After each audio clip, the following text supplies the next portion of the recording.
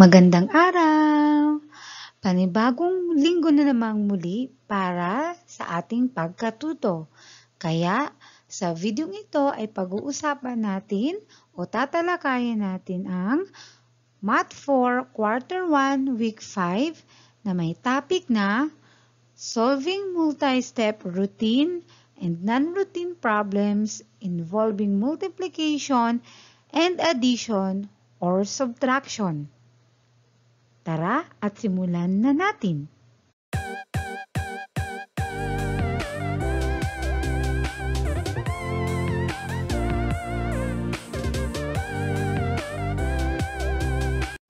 Simulan natin ang aralin sa pagbibigay kahulugan ng mga mahalagang salita. Unahin na natin ang multi-step word problems. Multi-step word problems are math problems that have more than one operation.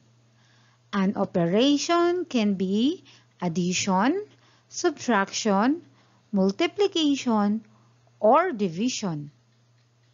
The key to solving a multi-step word problem is to carefully read the problem to know the important information and build an equation or number sentence.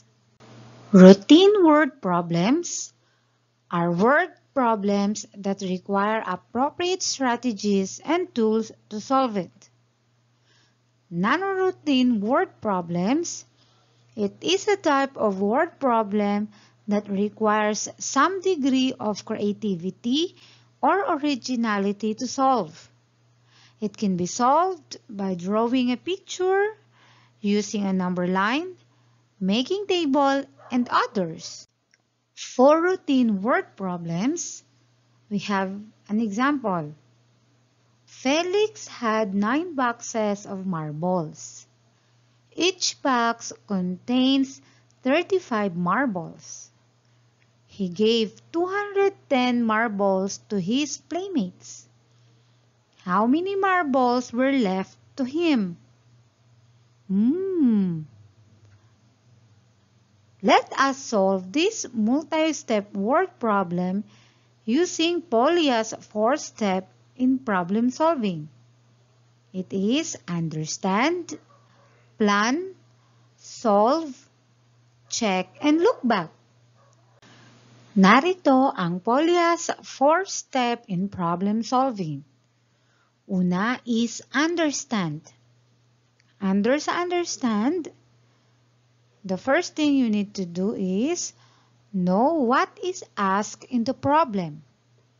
Ano ang hinahanap o tinatanong sa problem? Sa word problem na ibinigay kanina, ang ask ay the number of marbles left to Felix. Then, know the hidden information o hanapin ang impormasyon o the given facts to look first or dapat unang hanapin.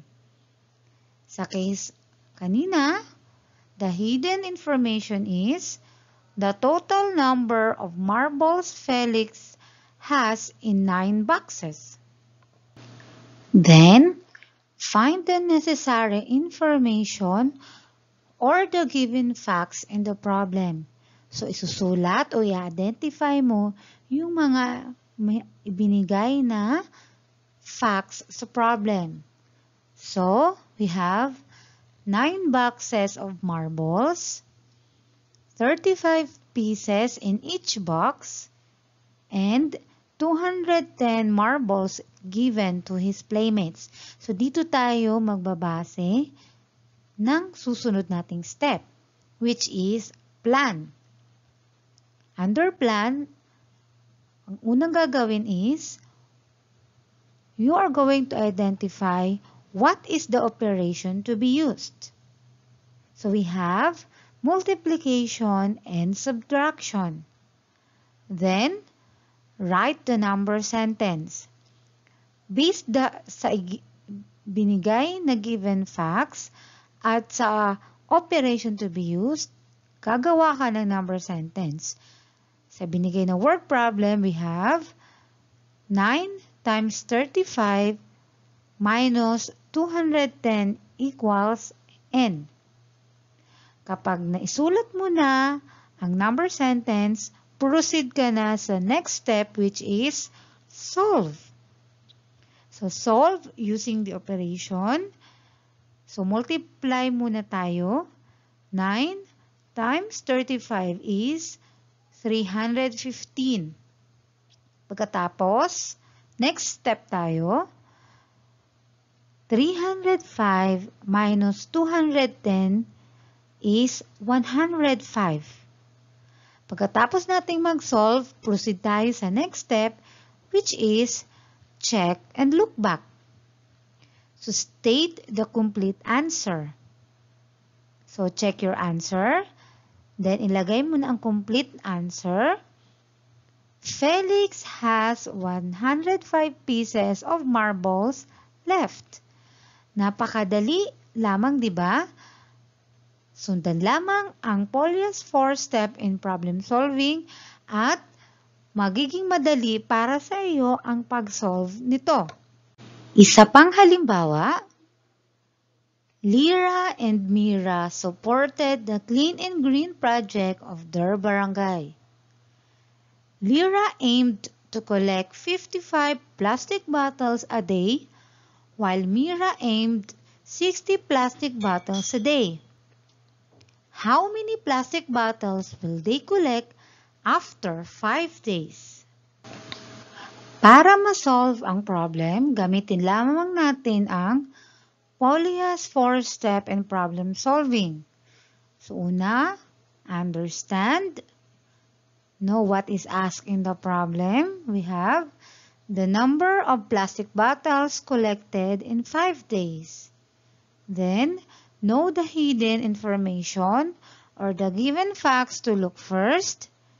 We have the total number of plastic bottles collected in a day. Then, find the necessary information or the given facts in the problem. We have 55 plastic bottles collected by Lyra, 60 bottles collected by Mira, and 5 days. Then, next step, we have plan. What is the operation to be used? Addition and multiplication. Then, write the number sentence. 55 plus 60 times 5 equals n. Kapag naisulat mo ng number sentence, pwede ka nang mag-proceed sa next step, which is solved. So, solve using the operation. 1, 55 plus 60 is equal to 115. Then, next operation, 115 times 5 is 575. Then proceed to last step, which is check and look back. Check your answer. Then state the complete answer.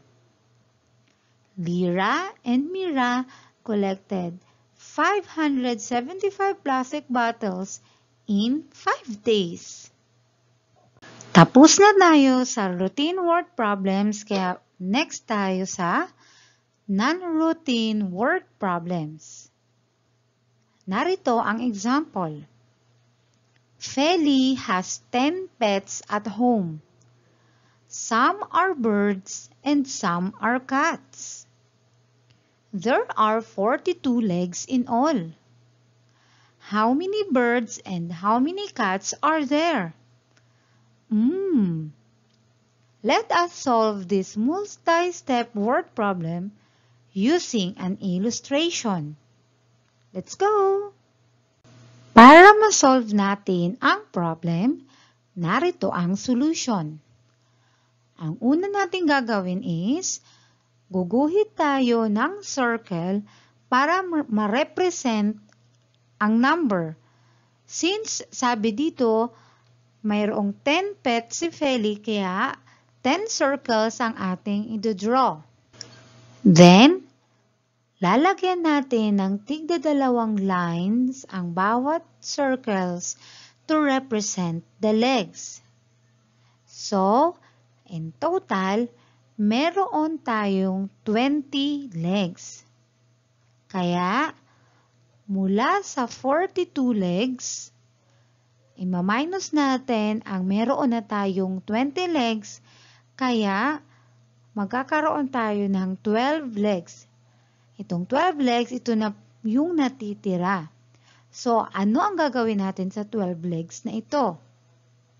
We are going to distribute 12 legs by 2 to make the animals with 4 legs. Kaya, didistribute natin ang mga legs sa bawat circle na tig to 2 para maging or mag-represent ito ng 4-legged animals.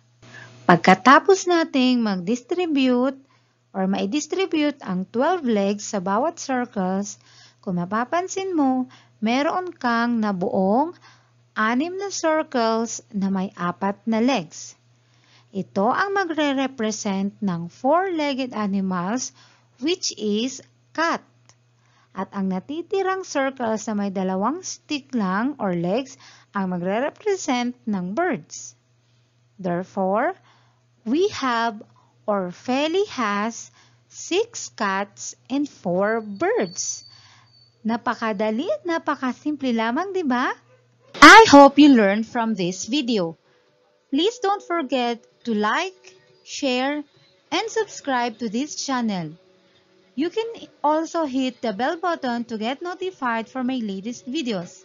Again, I'm Maam Cee and thank you for watching. Bye!